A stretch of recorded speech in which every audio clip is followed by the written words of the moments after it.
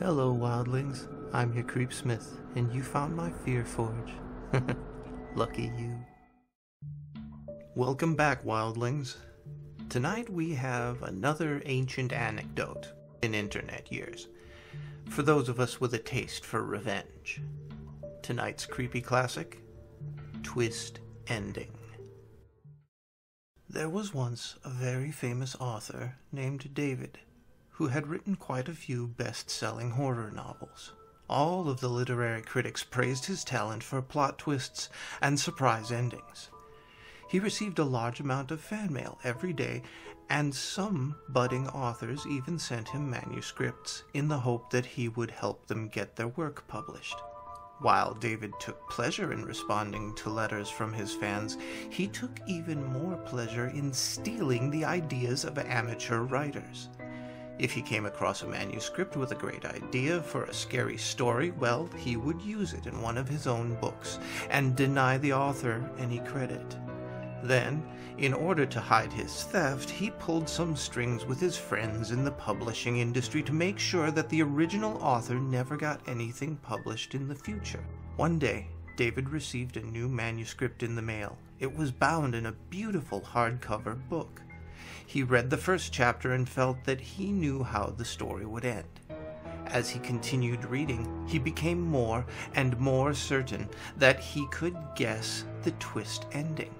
It was growing late, but he wanted to finish reading the manuscript to see whether or not he was right. When David came to the final chapter, he realized that the last few pages of the book were stuck together. Anxious to read further, he pulled the pages apart. He felt increasingly tired, but still, he kept reading. Finally, he came to the end of the book. It was exactly the twist ending that he had anticipated. The husband hanged himself just as the wife was committing suicide in the next room. David made a mental note to steal the idea and use it in his next story. Just then, he noticed that after the words, "the end," there was a little handwritten comment from the author. It read, "I already know that you're planning to steal the ideas in this story. I know because you did the exact same thing to me the last time I sent you a manuscript. You published it under your own name, and you didn't give me any credit. You ripped me off and blacklisted me in the industry. Nobody will accept my novels anymore, and I will never again be able to publish anything I write. You've ruined my life now, ruined my career, and now I am going to have my revenge." You had to pull apart the back pages in order to read this, didn't you? Well, those pages contained a poison. Arsenic, to be precise. Are you feeling tired? That's normal. It's one of the symptoms of arsenic poisoning.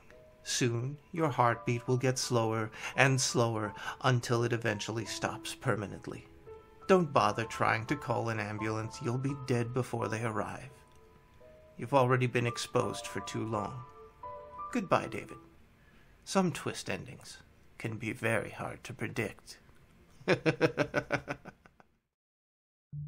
Huh. Now, I've always liked that story. But reading it, I find myself somewhat disturbed by it all the same. After all, the largest part of this channel's output is, well, reading the works of authors that I'll never meet.